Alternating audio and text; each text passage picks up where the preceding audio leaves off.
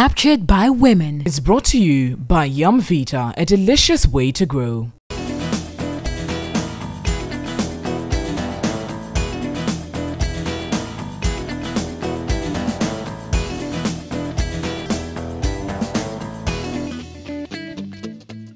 Welcome to another episode of Captured by Women.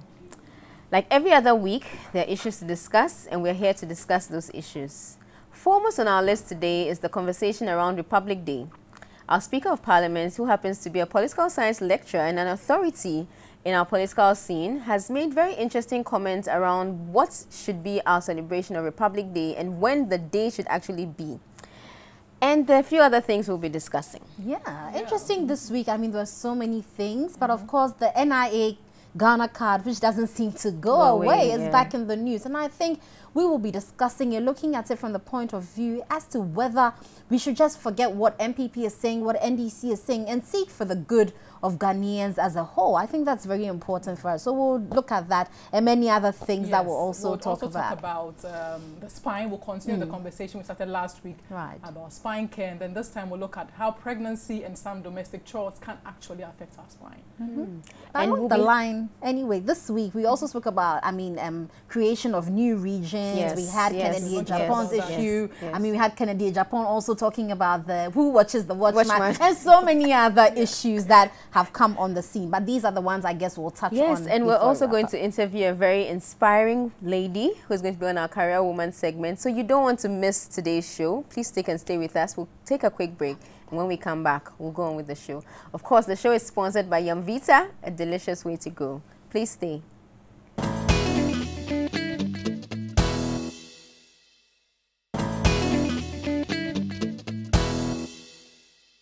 Thanks for staying with us. So tomorrow, as we all know, is the 1st of July, which is Republic Day.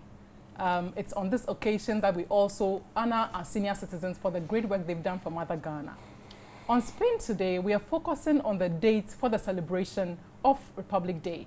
The Speaker of Parliament early this year called for a shift in the date from 1st July to the 7th of January. We'll discuss that and why he made that call. And then also we'll look at a different angle and look at how we can use this holiday and indeed all other holidays in Ghana to activate patriotism amongst the youth. What are your thoughts about this issue and the debate around what's... So I'm wondering when we'll wake up and we'll be told that Ghana is not called Ghana. I mean, there's so much coming up recently about what we have grown to believe is our history and what is now being changed. But I feel like maybe it's the right time. It's the right time to get the facts right. But I totally agree with Professor Michael Quay. I mean, when you think about his argument for, you realize that truly 7th of January is when we began the Fourth Republic, and that should be the republic we celebrate. But we celebrated it the 1st of July for so long, it now becomes, okay, so why are we changing it? But there should always be a time where we set the facts straight and we begin to do things in the right way. So I know, like in the past 2 years, we've had a lot of conversations around who did what, who didn't do what are the rights, even the conversation around if it's the founder of Ghana or the founders of Ghana. But really, we need to get the facts right and possibly set the history books onto the right track. Because for us, maybe we've gone past the stage where we'll be taught in school, but our children are coming up. And what information are they getting? We need to be clear on certain things. But surprisingly, since he made that call, well, I haven't heard whether he has had other people joining the conversation, supporting him, you know, and all that. So I don't know, Amma, have you heard of any contrary? I mean, when he said that, it's not views? Contrary views per se, but I guess it was open for people to discuss openly, and people did air their views. For one, I agree with, you know, Petra on the side that he has a justification for what he's asking for. And so it makes his argument sound right. But I'm just looking at it where Ghana starts looking at the holidays and why we're celebrating something and what it is we're celebrating. For me, a republic, Fourth Republic, yes, it comes to 7th January. Another school of thought will then come up and say, well, on 7th January is usually when we put in, install our presidents or do the, you know, handing over ceremonies and swearing in. So isn't that going to affect it in, you know, years that the president is elected? Then we'll say, okay, then let's just celebrate it in July when a president is elected, but other years we do it on 7th January. That also comes with its all, you know, issues. I'm just looking at it. Why are we celebrating it? We're celebrating a republic, yes. Does it necessarily matter when it is celebrated? Because it comes back to that debate about founders. People have done good. I mean, the thing is, we're celebrating a group of people and we're celebrating our independence and the republic systems that we've moved through. But over the years, are we happy? Is this what we're looking at? Are we celebrating it? That's what I think we should be looking at. Why we're celebrating. And also the fact that even too many holidays, if this goes away, I wouldn't even be sad. Hey, anyway. exactly. And that's what makes me, because then someone will come and say, okay, let's leave it at July, but let's do another one in January. Then we come back to this whole debate. But We just like holidays. I think the focus should be on the youth. How do we engage the youth during such holidays? I think that should be the crux of the matter. And how do we go back to remember what the significance of the day is? Because I feel like increasingly we're losing sight of what's the significance of all of these days. That's Even true. independence. I mean, very recently I've been thinking a lot about what does our independence mean to a 19 to 25-year-old Ghanaian now? What did it mean to us when we're younger, and how does it even bring any significance to them? Because, you know, when we talk about the fact that Nkrumah said our independence is meaningless without the total liberation of the rest of Africa, it was such an important statement, and it puts Ghana in the middle of a lot of things. But what does that mean now? So we've lost the holidays because we don't teach it enough. And I guess it's also because as we grow, we don't see successive governments living up to the task and making us confident enough to want to celebrate the Republic. Because you should tell me the story and let me be able to appreciate where we traveled from and where we are now. But now I feel we've gone back many years. So really, is that something to celebrate? You get it. That's where the narrative. We should. But I don't see anything the media, the media, because school, for example, Monday, parents. Monday is a holiday, so parents will be at home with their kids. This will be a golden opportunity, you know, to tell the kids about Republic Day, how it all came about, and all that. So I think that the focus has to be, as we have already said, on the significance and rather sharing the history and celebrating our heroes, historical figures that have brought us thus far. But we've lost it, you know, somehow. You know, along this the week lines. Google celebrated Ifua Sutherland. They did. And I was so excited because then that reminded me of what's impact she had on us, on the world, but also to remind us of her work. And I feel that sometimes we get lost in all the business of all the things that we're doing, that we forget to tell the stories. And that was a golden opportunity for us to highlight her. But unfortunately, we don't see enough of that. So when we talk about Republic Day, I really want to make an appeal that so I'm sure the NCCE has something to do with this. The school system, everybody needs to, parents, all of us, we need to begin to focus on. So, for instance, TV, radio stations, what's the content that we put out on days like this? How do we engage young people? Because we'll wake up one day and they don't know anything about what happened or where we're going, or they don't really care. Like, I mean, so and it's be good to replicate, it just becomes history. What we did for Ghana Month in March. Yes. You know, where, you know, it was almost like a national thing. The media was on board. So to replicate it for all our national holidays, so that, you know, to be a good opportunity to remind ourselves, you know. True. And you know, we don't have to have a holiday to remember something. It can actually just be a working day. Memory. Yes, we remember it, but to celebrate. not actually a holiday. Anyway, guys, we have to wrap up on this, don't we? On that note, we'll wrap up here. The show continues. Please stay tuned.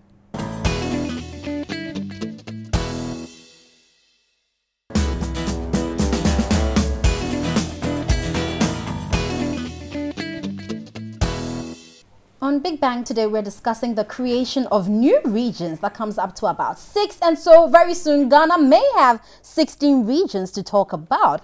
Let's talk about this, ladies, because it's interesting that this won't be the first time, you know, regions are being created. But the idea behind it, expanding so that we can have decentralization and more management of the regions and the resources being allocated, the story goes on and on. But do you think it's going to achieve that purpose? Do you think we should even start talking about it, or we should forget about it? Is EC ready to take on this task? I mean, there's so many issues surrounding this. I'm a bit confused. I know I'm beginning to sound like a child, a skeptic. But the truth is, what have we done with what we already have? We created, I believe, 38 new districts last year. we have serious issues at the district level. We have serious issues at the regional level.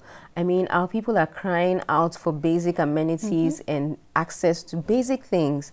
And yet we want to create 6 extra regions. And I don't understand. I really do not understand for the life of me what we want to achieve. And I asked the question, aside of this being a campaign promise, what is the benefit? I really want to be able to ask the minister that question. Well, because government, let me answer you on that, because government says it's the people who are asking for it, not necessarily they providing. So they're only, you know, answering to the people who put them in office.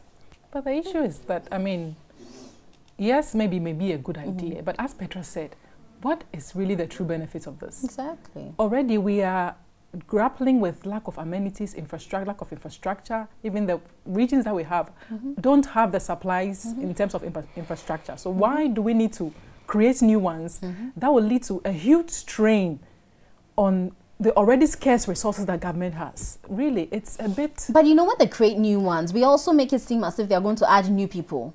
It's going to be the same people, however, the same resources, just now making it a smaller group. Pretty much. No, but it's still going to be the same Ghana. We're not going to get money from anywhere. So you create a new region, you have to have new institutions, or at least extensions of the existing institutions in these new regions. So the police service, judiciary, all of those things.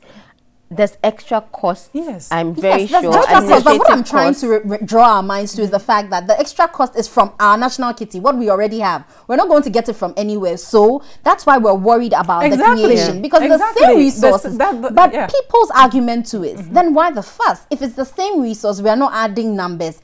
Doesn't matter whether we have 10, 20, 30 regions. No, but the thing is, the resources we have is scarce. And with this creation, I am convinced, and we can't say that it won't have any sort of financial impact. It will. It will. Yes. At least I know it will have an impact on the number of vehicles and V8 and but it will employ more pay. people if you do that. Yes, that's what I'm saying. Let's do the cost-benefit analysis. Whichever way we take it from, people will always try and justify it. Yes, but let's do the real analysis, like we're saying. Are we ready for this in this particular dispensation where we are? Is this what we're looking for? Do we have weightier matters to tackle first before we come to this? Now we're even asking EC. EC has to come into this, but EC is already grappling with its own issues, even concerning our voters register. Are they doing that continuous thing they're supposed to be doing? But now you're asking them to go and sit down, wait for some people to come and vote, make sure they get a 50% of the people living there voting, then 80% of those 50% choosing to want the creation. I mean, it's a lot of work. In the 2016 election, we had our lowest voter turnout since the 1992 constitution has come into place. So 46% voter turnout, the lowest ever. And I'm wondering, I hope we don't go through this exercise, which is definitely expensive for us as a nation, and come out and say, oh no, we didn't have enough people to say yes. Oh, well, anyway, we've been speaking to the Minister of Regional Reorganization and Development, Honorable Dan Kweku Botwe. Let's see what he has to say about the creation of the new regions. So the Commission of Inquiry into the Creation of New Regions submitted its report to the President on Tuesday. The President said that the creation of the regions now rests upon the EC, which is the mandated institution to oversee the process. But between Tuesday and now, a lot has happened, threatening somewhat the process. But we are here to find answers from the appropriate person who is in the position to tell us whether or not these events would have any impact on our expectation of the 6 regions this year. And I have with me the Minister in charge of Regional Reorganization and Development, Honorable Dan Kweku Botwe, to help us do the analysis and discussion. Honorable, good afternoon. Good afternoon.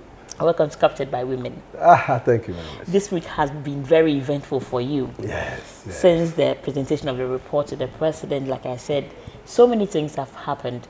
But let's start with the sacking of the EC boss and her 2 deputies and the possible implications on the process. Do you think this would affect the process for the creation of the new regions in any way? Well, thank you very much. Thank you for having me. I think we have had some discussions. You in particular, you followed the work of the Commission for some time now. And by the, what the Constitution says about the creation of regions in Article 5, we've been working closely with the Commission because we knew that if the Commission of Inquiry ever recommended that there should be creation of new regions, the EC will have to take over the process. So as far back as last year, we even wrote to the Commission to draw the attention to our work as a ministry, and if Mr. President set up the Commission, the possible outcome, so that we drew the attention to the need for them to include it in their budget preparations, which they did. Yeah. So the whole conversation about the budget and as to whether or not the EC has the funding to do was sorted out as far back as last year. Yeah. And then as the Commission's work came to a close, we also wrote to the Commission again that because the Commission will be ending their work by the end of June, we want to remind them that it will be important that we start the discussion. We are not prejudging, but in case the Commission recommends that there should be, what do you call it, a referendum, then they should be seen to be ready. Yeah, so we did that. And I wrote to Madam Saltosei as the Commission chairperson, and then he minuted a letter to Alaji Student, the Deputy Chair for Operations, and we had a chat. Then they met as their technical team at their level to determine a roadmap. And so they wrote back. In fact, the Deputy Chair wrote back to tell me that they want to meet the ministry and then have a discussion about the roadmap they had as it were prepared. So they were here. In fact, they were in this very office 2.5 weeks ago, or 3 weeks ago. Yeah. And we met. We had a very good meeting, and we were supposed to meet again. In actual fact, I was supposed to meet the chairperson today. Wow. I was supposed to meet the chairperson. The former today. chairperson. Well, the former chairperson. I spoke with her yesterday, and we were supposed to follow up on this. And now that all these meetings were before the presentation of the report, so now that the report had been presented, what next? So there was a need for us to also talk to them. Then this has happened. So before this happened, how far had you gone with regards to the roadmap to the referendum? Well, you know, they are supposed to do it independently. Yes. Ours is to, as it were, be the liaison between the Commission, the Presidency, and the Electoral Commission. And then also, of course, when you say they are prepared, I mean, it's budgeted for. And if you know how government system works, and the fact that it's been budgeted for doesn't mean that the money has been offloaded into your account. So there have been some follow-up between Ministry of Finance and the Commission. And since it's a work that pertains to our ministry, we also have to do a lot of legwork in making sure that all that they need to get their work done is done. So that was why we're going to meet. After the roadmap, yes, they submitted it. We have discussed it. And we're going to see how best we can support in facilitating and make sure their work goes on very well. What do you think about the President's decision of sacking the 3 top executives of the Commission at this time? The way you say President decision, as if it was his decision. It's something that he could have done otherwise. I mean, by what we all understand what the Constitution stipulates in Article 146. And knowing the events that led to the petition that went to the Chief Justice and the Chief Justice panel he set up. My understanding is that it's not as if the President had any discretion in the matter. So he couldn't have done anything about it? That's my understanding. That's my understanding. So when you read the headlines, but the Constitution says the President would act based upon the advice, and so it was his decision. It was his decision to either act or not. He was not bounded by that recommendation to take action. My understanding that once it says shall, you cannot say you will not do it. It's a definite. It's a definite thing. That whatever advice he's given, he should. It's not advice. I don't think it's an advice. It's a recommendation, and the President had to take it. He doesn't have a discretion in that matter. Yeah, that's my understanding. He doesn't have a discretion in that matter. So it's not like me, the President appointed me, he can sack me. You understand, isn't it? So what do you think? Without having this we are looking at the timing, Justice, right. The timing and the possible implications on the let's whole also process. put it in the right perspective. This whole process of going through the petition and the Chief Justice office were happened independently of what this ministry was doing. You understand? And other things. And it's not as if anybody knew that the Chief Justice Committee or Chief Justice for that matter will present the report at a particular time. Nobody knew that. You understand? Yeah. It came to me as a surprise yesterday, as maybe as many people. You understand? Because I wouldn't know Chief Justice has sent the report to the President. I wouldn't know, you know. Yeah, so it happened. And coincidentally, it has happened at the time that we too were supposed to forward Mr. President's supposed to forward this report today. Exactly why we want to know how. But I would say that yes, we have been working smoothly. I mean, it just as if I have been dealing with you at TV3, following on an issue. I come there because I've been dealing with you. There's an understanding. There's some personal, you know, touch to the whole thing. If I can say, oh, they've transferred you, or they moved to a different department, they brought a new person. Well, the new person should be able to continue where you left off. But naturally, somebody you've been dealing with on personal level, you may feel that, oh, I wish he was the same person that could work, maybe smoother for me. That is just about that. But other than that, the EC is a very formidable institution. I mean, very strong structures, right from the district level, regional level, and then at the headquarters too, they have directories. There are people who have been involved. For example, when Alhaji Sule came, he came with a whole technical team, about 6 to 8 people of directories who came here and who are, as it were, knowledgeable of what is going on, and they know the processes we are all doing. I mean, going through. So I want to believe that they should be able to continue. So is that to suggest that this will not have any impact on the process in any way? I don't expect it to have any impact. I mean, only to the extent that, just as I tried to explain, we have been working, we have been speaking, especially from Wednesday we spoke, yesterday we spoke, and today we'll have met them. Obviously, I can't meet them today.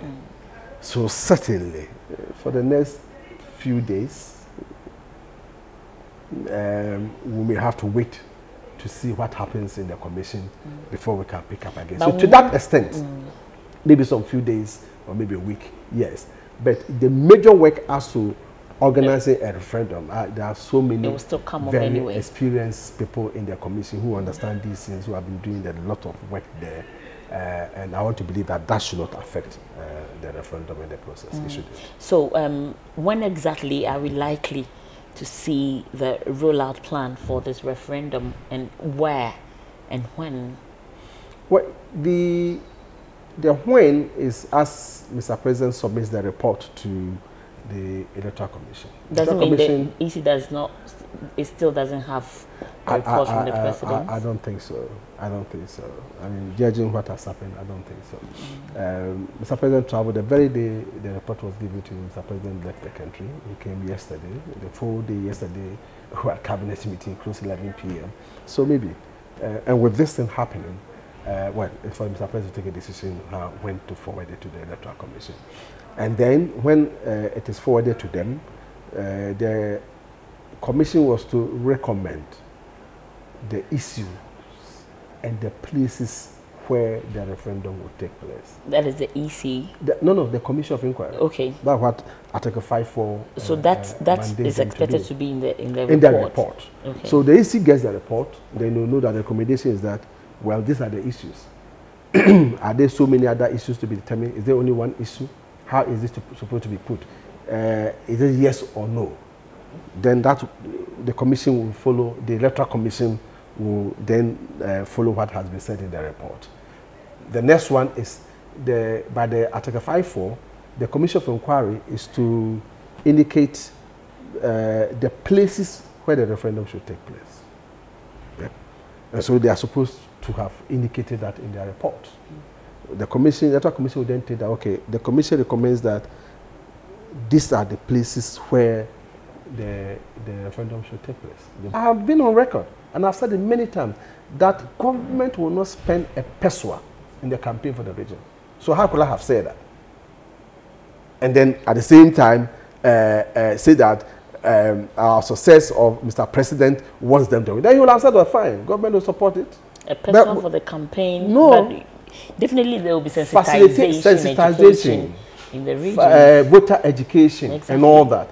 But not to campaign that go and vote yes. Printing t-shirts, vote yes for Oti, or vote yes for Ahafo. No, we're not going to do that. We are going to put a vote for it. No, government is not a part of it. Those who petition are those who are going to campaign. So no, it does not. Mr. President is not looking out for maybe all the 6 of them voting to say yes and taking personal this thing for that. For that reason, the whole electoral commission. But why? What does the electoral commission do? The chairman of the commission, what does he do? She oversees the work of the commission. Yes. He oversees the work of the commission. Doesn't mean that he interferes in it. He determines whether it should be no or yes, no. So why will if you assume Mr. President appoints a new person, what would that new person do? No. It's going to be done in the polling stations within the areas where they are going to vote. Not at all. I can understand that people say these things, and you as media people, you want to give each side of an issue. But please, I thought all this at time, let us ignore that, because it doesn't happen. So are you still optimistic that these 6 new regions will be a reality this year? It should be a reality this year. There's no reason why it will not. We are in June. We have the commission has about Tomorrow is 1st July. 3, 4, 5 months to organize a referendum. Tomorrow is 1st July. Yes, tomorrow is 1st July. Are you factoring the fact By the roadmap, the commission themselves, education, sensitization and all? They have factored all that in there. As I said, it's an independent body. They have factored it. They've done this way so many times. They have factored it in the roadmap I have seen. So by December we have 16 regions. By December, if they turn out 50% turnout in the places where they're supposed to vote, and if 80% of them turn up that they truly, the chiefs and the leadership, opinion leaders have presented this petition. It's what the chiefs saying, what they are saying is a reflection of the thinking of the generality of the broad mass of their people, the subjects or the people in that petition area. If that is it, and therefore the people come out to vote, because you see, getting 50% turnout is not easy. A trend analysis, if you study the turnout of district assembly elections, which is not partisan, it's only one region, I think Northern region, which had 52 or 53% turnout. 9 regions didn't have 50%. For the past 3 district assembly elections. So getting 50% turnout in a non-partisan process election is not easy. So those who are petitioned, they really have to do a lot of work. And then getting 80%. That's what I'm saying. And that one, for us, government is not involved in that. We are left because we don't see government success depending on people voting 80%. No, not at all. We have never seen it that way. So it will be very, very ridiculous. Very, very ridiculous. And it will be a lack of understanding of the process for anybody to suggest that government will have an interest in it to the extent of touching the work of their commission. No, not at all. And we can only hope that the petitioners, as have been repeated so many times, will do their campaign very well, make sure that they turn out of 50%, and make sure they get 80%.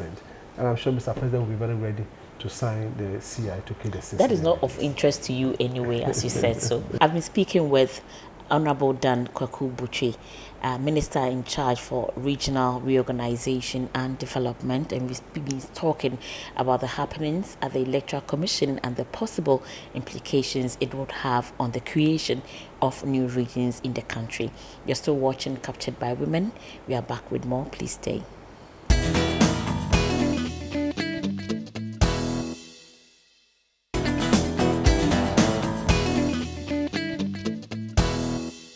Welcome back.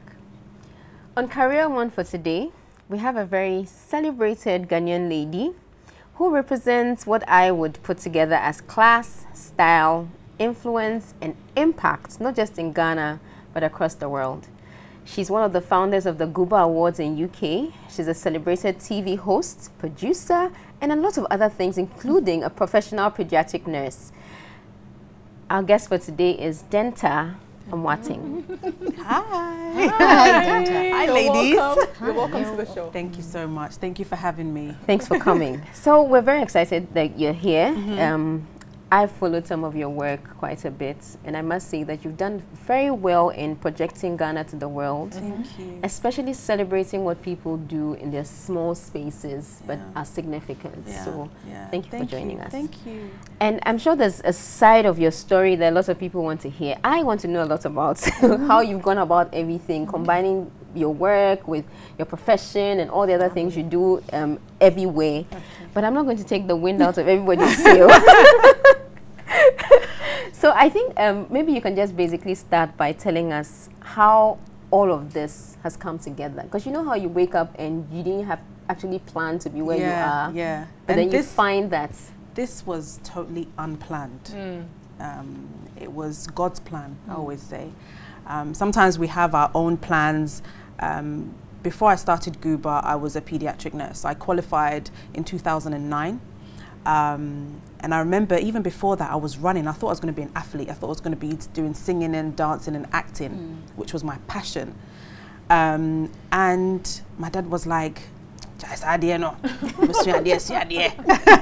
you know, what else do you want to be? And I was like, well, I love children. So I think he was like, yeah, you're a nurse, be a nurse. And I was like, okay, I'll be a pediatric nurse because I love children. So I studied, and as I was doing that, I was actually doing my TV show, Dentar show. I was on OB TV at the time. And in 2009, I had just had my first son, Nokwari, and me and my husband were sitting in the living room, and he was like, we're talking about famous Ghanaians and people that were making impact in London, in the UK. And he was like, oh. And I was like, oh, there's nothing really to celebrate these people that are really achieving really well, doing things amazing, you know, making an impact. And he was like, no, there isn't. It's like, let's do something. And that was it. Unplanned conversation, and that just led to something else, which has grown above us, I would say. And it's really, Guba is really about celebrating excellence. You know, there's so much negativity in this world that we actually need to know what is good out there, who can be our role models when we are facing challenges. And I always say about this girl, there's a 6-year-old girl that we gave an award to that has written 2 books. Wow. That was on Amazon, in, you know, all the bookshelves in the UK. And for me, that was like, it made me proud, because sometimes you think, oh, you can't do something, but a 6-year-old girl sitting there writing, that should inspire you to do something, you know? And so that's the kind of platform, you know, we encourage people that are doing charities, you know, people that are entrepreneurs, small businesses that are starting up, made in Ghana products, which I promote a lot. And so all of these things, just putting it on the platform, and not just letting Ghanaians know, but people who are affiliated to Ghana in some way or form, you know. And so that's what, you know, Guba has become. Denta, amongst your highlights is the fact that you received the MBE from Queen Elizabeth. And of course, that is a big thing, because seemingly for Ghanaians, it may have seemed far-fetched. But you did it, and like you said, you never envisaged something like this. So when you heard that award, that honor being placed upon you, what was the feeling like? I was shocked. I thought the letter was addressed to the wrong person. Because in London, when somebody gets an MBE, it's usually somebody that is quite older, has been doing something for a very long time, you know. So I wasn't expecting that at all, but I'm very grateful for the award. For all the awards that I get, it's an honor, and it keeps me going. It keeps me focused and know that actually you're making an impact somewhere. So then, let's talk about your work-life balance. You're a mom, you're a career woman, you're an entrepreneur. How have you managed to succeed so far? I have been able to manage my 4 children with the help of my husband and my family, my mom, my dad, my sister. I always say that, you know, for you to be a career person, to kind of do what you love, you need the support of your family. Definitely. And you need a husband or a partner that sees your vision and is part of the vision and will allow you to grow and not feel, you know, belittled by your success. because when you're both when you're successful, it should be both of you that are successful. And so my husband is somebody that I would say is my backbone. He's the one that actually is the person that comes up with all the ideas that I have. And I'm the kind of the go-getter. And so we are the team together. And so, yeah, that's how I've been able to manage. I mean, my little one is just 1 year old, and Nijier, the oldest, is 10. And I'm just grateful for my parents that we can, you know, when we need to go and film my dental show or do Google Awards, they're there to support. But you seem to move between Ghana and UK very often. How does this affect your family life? Because the children will probably not have mummy around all the time. But how do you bring this into focus in addition with your work and all that? Yeah, I try definitely to make sure that I make the important dates for them. And so their school plays, I can't miss it. I cannot be anywhere. Wherever it is I have to do, even if I have to sign $1 million check on that day, I won't do it. Because those things are what they want mummy to be there. They want mummy and daddy to be there. And that's what they remember. And that's what they remember.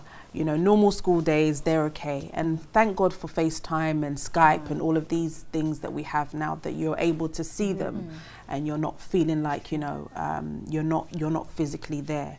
But it's based on communication. They know what mummy does. They go with me to meetings at times. I'm, you know, so I encourage them, and so they know what mummy's doing. And so I don't think they're too hurtful when mummy's away, because they know that mummy's working and mummy's, you know, trying to bring the best for them. So interesting, very interesting. So there's the feeling, I'm sure all mothers who have to work have at some point, the feeling, the guilty mother feeling. How do you manage that? That is always there, and it's something that I don't think we can get rid of as women. And even sometimes when I'm actually going to sleep, so bad, I'll be saying it like I'll be watching my little one, especially the little one, he's 1. And so I'll be watching his videos and just, you know, you just feel, oh God, I should be there with him, you know, and it's torture. But you just have to remember in your mind that you're doing it for them. You know, if you make it, they will be successful as well. And so that's what kind of keeps me kind of, you know, keep me going and not too emotional. At night is when I get emotional, especially when I'm sleeping alone and, you know, you're looking through your phone pictures, about 2,000 pictures, just, you know, scrolling. But yeah, the kids they're in safe hands, and so when you know that as well, you're more relaxed. Yes, you're more relaxed that you know that you're there with your mum, you know. You're catered for. But Denta, as a successful woman, how do you feel when you hear Ghanaian men, or I mean Ghanaians in general, child women who are successful saying that they slept their way to the top? How does that, I mean, the perspective from where you sit and the feeling generally, what is it for you? I think that any person that really says that, maybe lack of education, lack of knowledge. Not every woman does that. There's some women that have worked their way, sweat. And what I always say is that we all see the glam, we all see Denta, but there's so many things that Denta has been through, that Denta is going through, that, you know, all of these stars that you see on social media are going through. And so, you know, when you hear that, it's depressing, it's hurtful. Because they shouldn't baggage all of us the same way just because somebody is doing that. You can't just baggage, you know, all women to be doing that. And so I think that, you know, women need to be encouraged. And that's why, you know, I really like praising women that are doing well, successful women, so that they can get their story out, and so it can encourage other women that you don't need to go that route to make it. You can be who you are and be successful. Denta, I'm sure you've noticed that, especially with the younger generation of women, there's the feeling that maybe going the route of working very hard is too long and it's too tiring and maybe also boring for them as they perceive it. What would you say to that young woman who's just starting out and is thinking, where am I going to start from? I think you need to read as well. You read opera story, read people that inspire you, read their stories, and they will share how their journey, how they made it. And it wasn't by going cutting down, you know, things that they were supposed to do. They had to face reality. Life is not easy. Life is hard. Like I say, don't use social media to kind of discourage you from your journey. The person that is driving a Rolls Royce or whatever has been through. They were probably riding a bicycle before they started, you know, and so don't think that you just want to go straight and buy a Rolls Royce. Work towards it, and it's more fulfilling, actually. It makes your story more fulfilling. And so I think that, you know, young women need to be encouraged that all that glitters isn't gold, but you can get the gold. What single most important advice would you give to career women? Confidence. And, you know, don't take no for an answer. I'm one person that if somebody says no, I want to know why. And I want to keep trying until they actually say yes.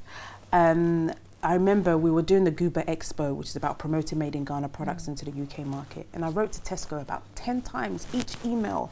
They were like, no, I'm sorry, we're not interested, blah, blah, blah. And I could have given up on the 10th time or the 9th time, but I didn't. I kept on going, and we got Tesco's there, you know, to come to the expo to look at some of the products and see whether they're worthy to go into the market. So if you are not strong, if you are not persistent, you will give up so easily. You know, I don't know whether you've seen that picture of somebody. I think he's knocking. He's like drilling something, and he's nearly there, but then he turns back. You know, and that's life. You know, that's life at times. But you just need to be persistent, and keep going. Great. Great. I was smiling in my head a few minutes ago because I saw a video of you dancing with a Samoa Jam. I thought it was a really good dance, but we've had an excellent time with you. Thank you. You've shared some very important, significant tools that I'm sure our ladies at home and our men as well would keep and act on. But thank you very much. You made a comment about not all that glitters is gold, but you can get the gold. Yeah. And that's my takeaway. Thank you very much for joining us, Denta. We'll take a quick break, and when we come back, we'll go on with the show.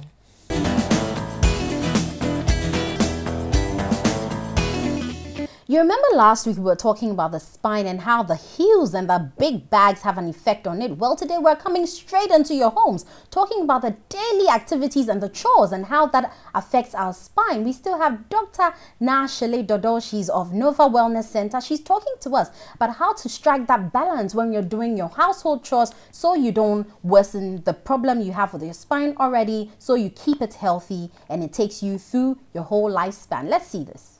One of the most common things that we're all guilty of, men and women, is even our sitting posture. Okay, at home, you may want to lay down in your couch, you know, bend your head that way whilst you're watching some TV, and that can put a lot of stress on your neck. Even bending to pick something from the floor. You hear people come in here all the time and tell me, oh, not me fadia wa fomo, not me kotoya na me chieke, you know, because you didn't bend down properly.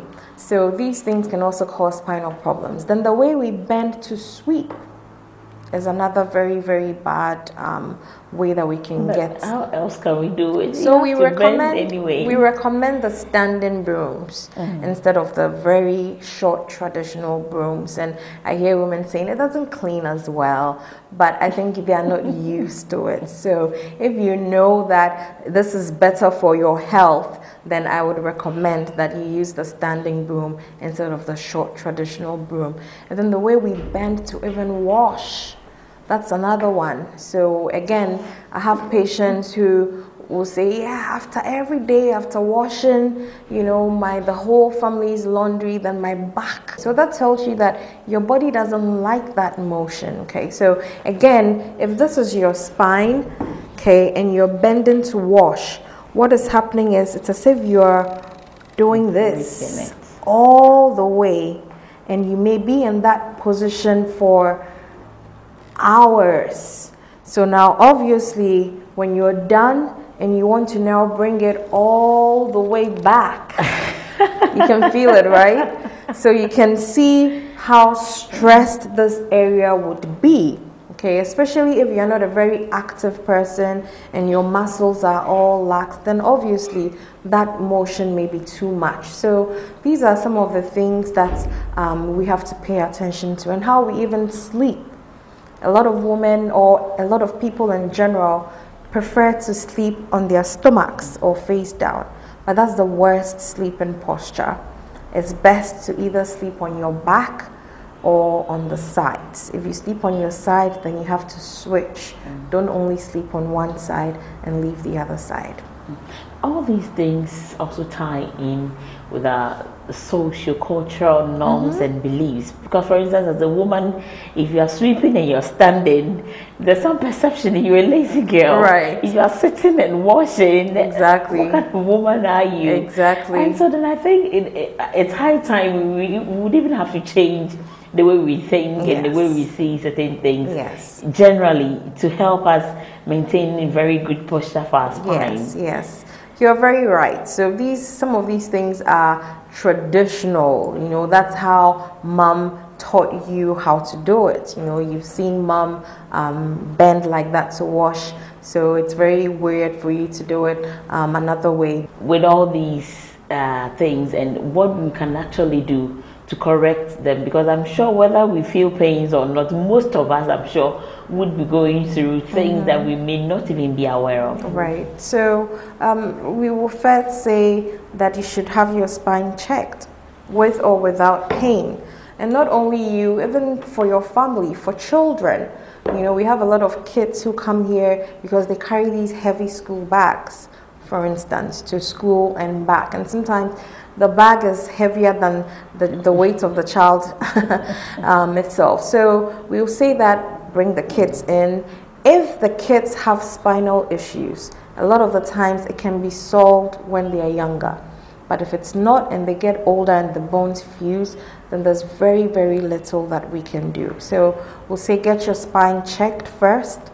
Start some type of exercise. You know, it doesn't have to be a gym membership, but it could be walking. You know, just move. You could start at 20 minutes and then move up to 30, 40. By the time you realize you can walk a whole hour, just 3 to 4 times a week. That's all it takes. And then you want to watch your diet. We didn't even talk about food at all today. But the diet is also important for the bones. Because if you don't eat well, what happens is that the bones degenerate or they get weaker because they don't have the right nutrients. So it's very, very important that we eat a lot of greens, vegetables, and fruits to also maintain the spine. And so it's expensive, because sometimes when we are talking about these things, somebody says, home, will you be quick?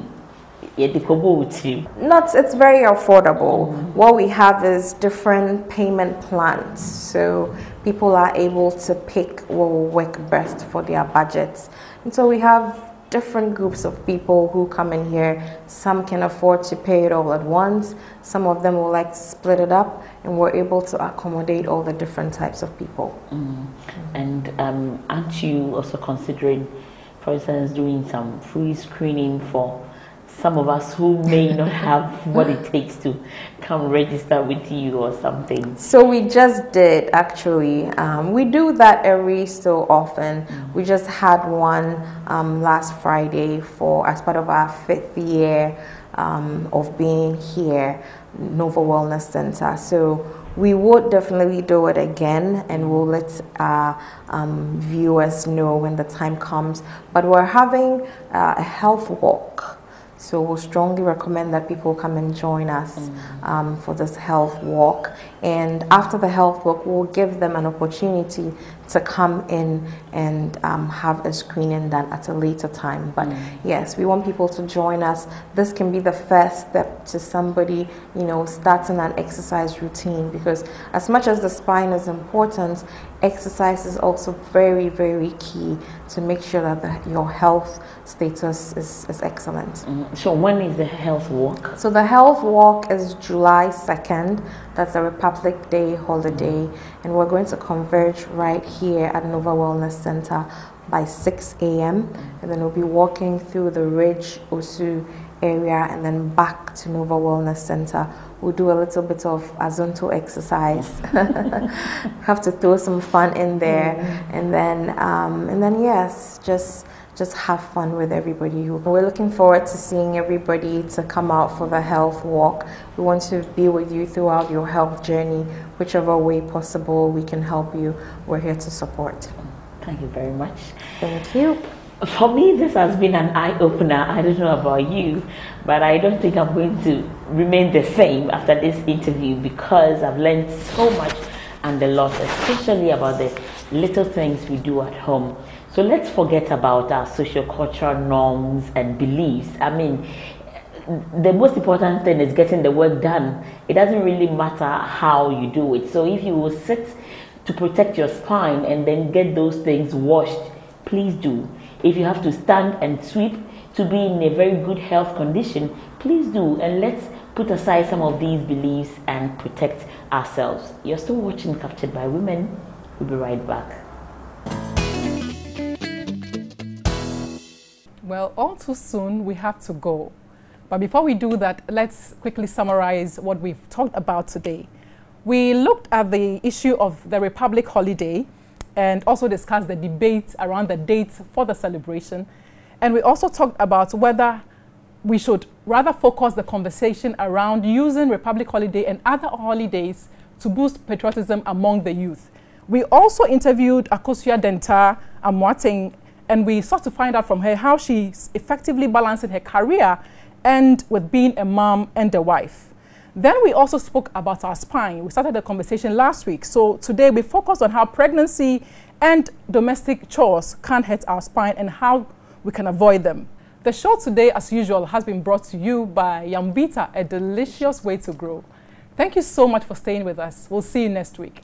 Bye. Bye. It's a holiday, go and have fun. Yeah, and dance.